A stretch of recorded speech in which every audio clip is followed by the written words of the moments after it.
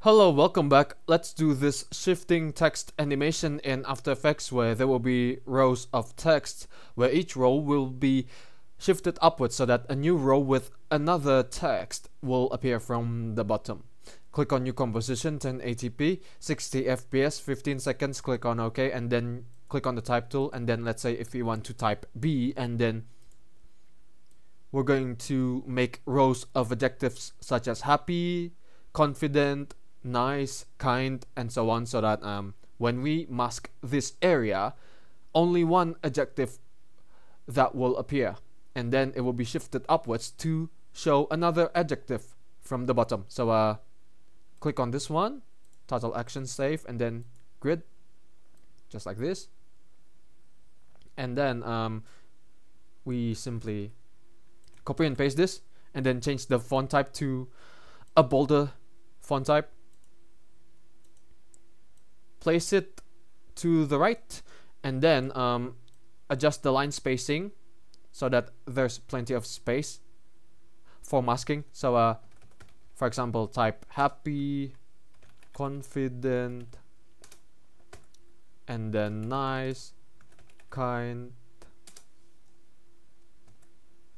caring, optimistic, just like this. And then we're going to be shifting each row upwards per second.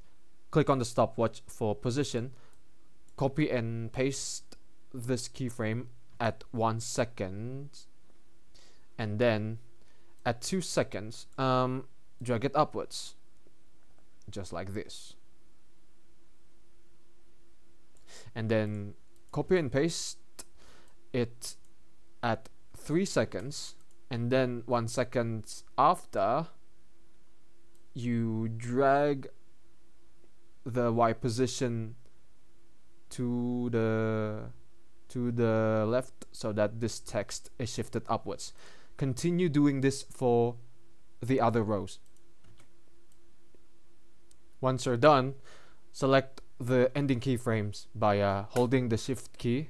Select the ending keyframes where each row of text appears.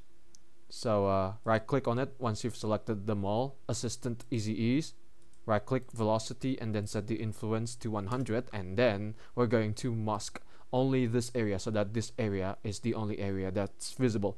Right click on the text layer, head over to pre-compose, click on OK, and then click on the rectangle tool, and then start masking.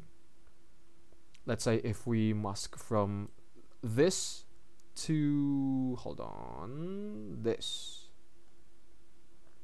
Once you're done, you can do some tweaks with the feather, just like this. When you're done, it will turn into this. Ooh yeah, fancy. Now your text is shifted upwards per row. That's how you can shift your text in After Effects. It will do so well for your motion graphic works. Thank you for watching. Give it a like, comment, and don't forget to subscribe to the channel. But for me, it's good day. Ciao.